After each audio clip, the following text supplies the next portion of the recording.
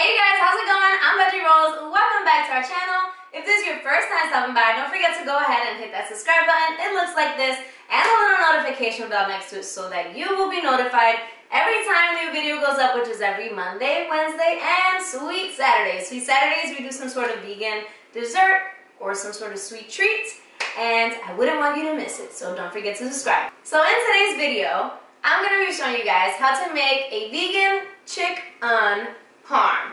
So it's going to be awesome and so delicious. Let's get veggie. Alright guys, so let's go ahead and get started. So the first thing that we're going to be preparing is our vegan chicken. So we're going to go ahead and get started. I'm so sorry if you guys hear the four-wheeler in the back. It snowed out here and everybody is in the back and the kids and Chris and all that. So they're waiting for me to finish up so I can go and have some fun in the snow.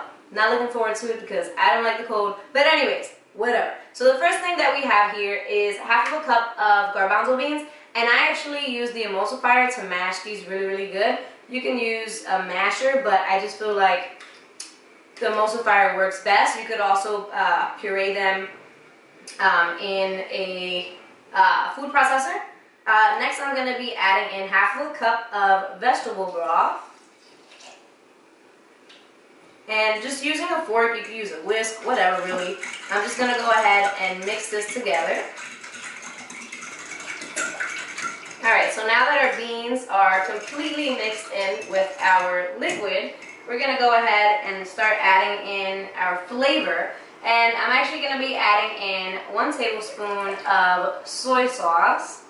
I'm also going to be adding in 2 tablespoons of nutritional yeast, and that's going to give it that umami flavor that we need.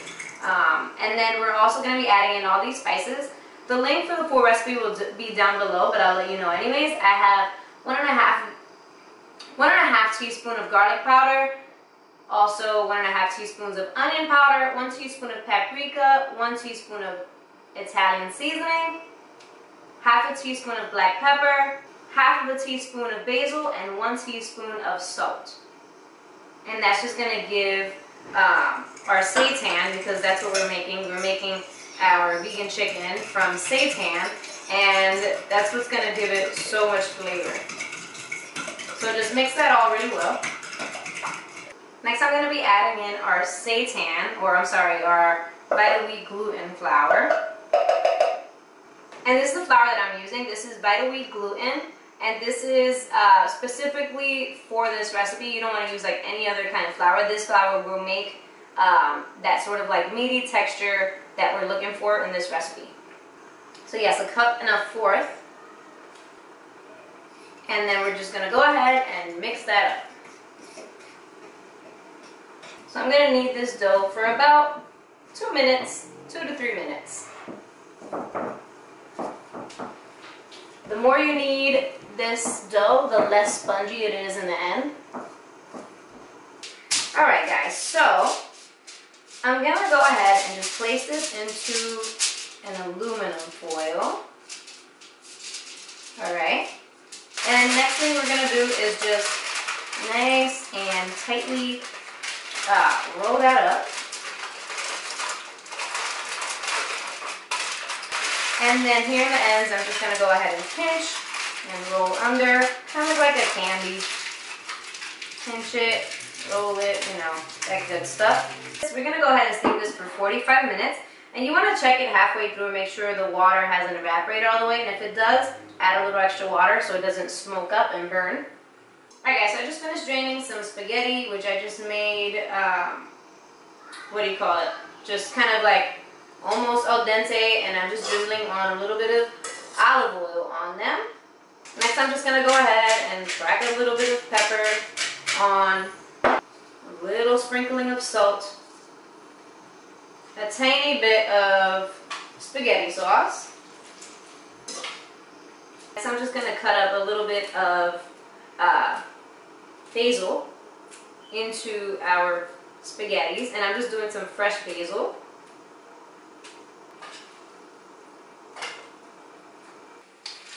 Alright guys, so here we have our seitan, which has been steaming for 45 minutes. And I actually let it kind of like cool down and set for about 15 minutes. And we're not huge fans of like meat substitutes here, so whenever we do have them, we like them to be cut very thin. So I'm just making it really thin. You can make it as thin, as thick as you like, but I'm making it nice and thin, especially for the kids who get really picky on stuff that has like meat textures. Alright guys, so for this amount of seitan, I'm going to be using 1 cup of breadcrumbs, about a cup of breadcrumbs. And if you're making more, you can definitely just double this recipe. And into the breadcrumbs, I'm going to be adding 1/4 teaspoon of salt, 1 tablespoon of nutritional yeast, 1/4 teaspoon of black pepper, 1/2 teaspoon of paprika, and 1/2 teaspoon of basil. And to that, I'm also going to be adding in 1/4 cup of vegan cheese. And this vegan cheese is actually a new vegan cheese that just came out, and I am trying out and I absolutely love, because even though it says mozzarella, it actually reminds me a lot of Parmesan cheese, so it's great for recipes like this. Alright guys, and here I just have a little mixture of water and flour, and that's all it is, just water and flour, and I get it to a mixture where it's just like, maybe like a little thicker than pancake. And I just add a pinch of salt and a little pinch of pepper, because I like to add layers of flavor to everything I cook. This is going to serve as our binder. So we're going to go ahead, dip our seitan or chicken into our mix. And then I'm going to go ahead and toss it into our breading. And you're just going to continue to do this until the whole process is done. And I like to make sure I kind of like press it in so it sticks. I'm going to go ahead and add some oil into a skillet, and I'm just going to cover just the bottom. I don't want to deep fry this. And I have the heat on medium-high. Alright, so we're going to go ahead and add in our chicken. And you're just going to cook each side until it's nice and golden brown. Alright, I'm going to go ahead and flip this over. That looks so delicious. The cheese is getting nice and crispy. Alright, so this is nice and golden brown on both sides. And we're going to go ahead and remove this. And I just dumped out the oil, but I'm going to be adding in a little bit of kale, just because I like to have some greens whenever I have pasta. And I'm just going to drizzle a little bit of olive oil over top. Salt and pepper. And a light sprinkle of garlic. Beautiful, just like that.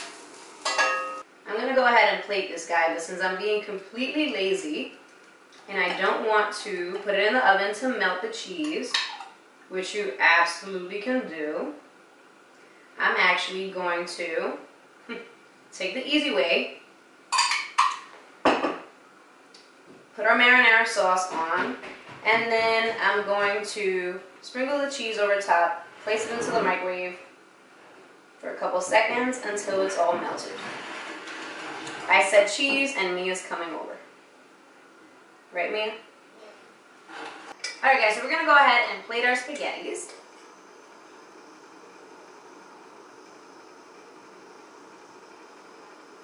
Adding in a delicious bed of kale.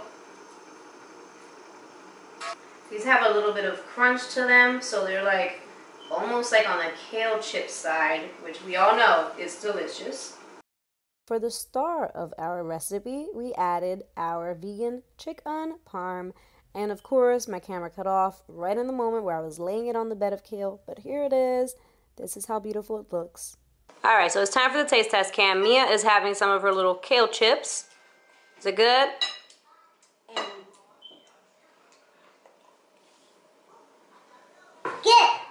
Good! Okay, let me try these. I haven't had these in a little while now. All right. Okay. Hmm. The closest taste to meat I've ever had.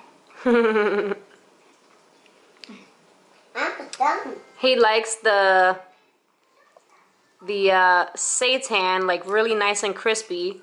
It's the same way I make my seitan nuggets, and he absolutely loves them. He's always asking for it, and there you go, baby. Is it delicious? Good? Good. More than delicious. A lot more than delicious. Good.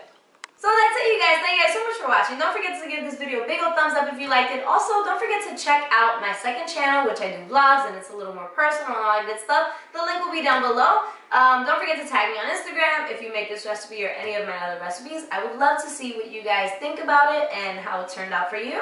And yeah, I will talk to you guys very soon.